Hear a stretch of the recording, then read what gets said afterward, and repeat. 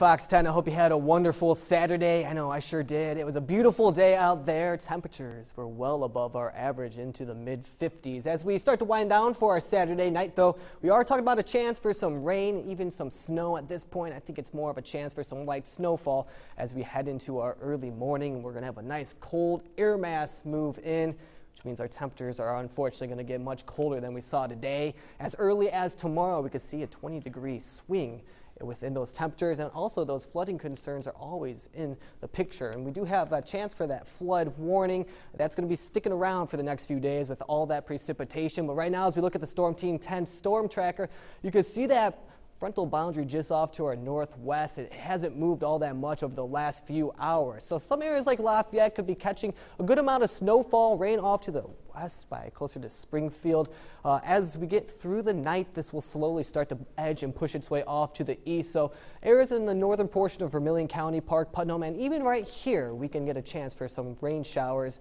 and even that snowfall as we head into the overnight hours closer to midnight. As for now, though, I think it's going to be very light in nature. As we scan through the clouds and radar throughout most of the day, really the last 12 hours or so, you can notice it just kind of sits right there around that I-70 corridor. Hasn't pushed off to the southeast quite yet. Now, I think we'll have a good chance to see that once again as we get closer towards midnight, but nothing much more than possibly a half an inch. I think we'll just have a few flurries, though, and maybe even a mixture of rain and some freezing rain.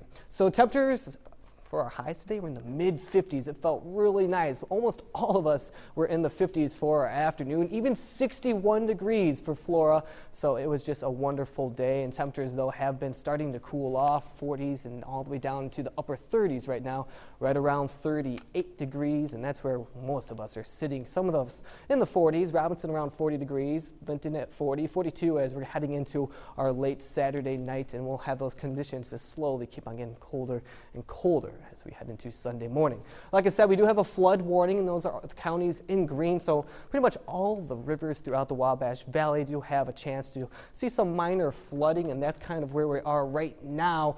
The Wabash Valley right here, the Wabash River rather, right here in Terre Haute, sitting right around 19 feet, a little bit lower as you make your way further off to the south. Now, here's the futurecast, and this is right around 11 p.m. As we head into the overnight hours, you can see that start to press off to the east. We'll open up by tomorrow morning. A few clouds will be passing by the time we reach further on into our Sunday. Those clouds are just going to kind of stick around. Won't have a chance for any sort of precipitation over the next few days or so. 26 degrees tonight. Like I said, a chance for some light snowfall. 35 degrees come tomorrow, so right around 20 degrees colder, and then 16 degrees by Monday morning.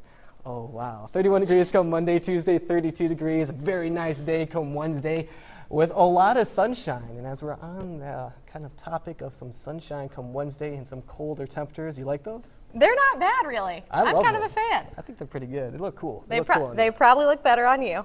They probably look better on you. All right, stay with us. News 10 will be right back.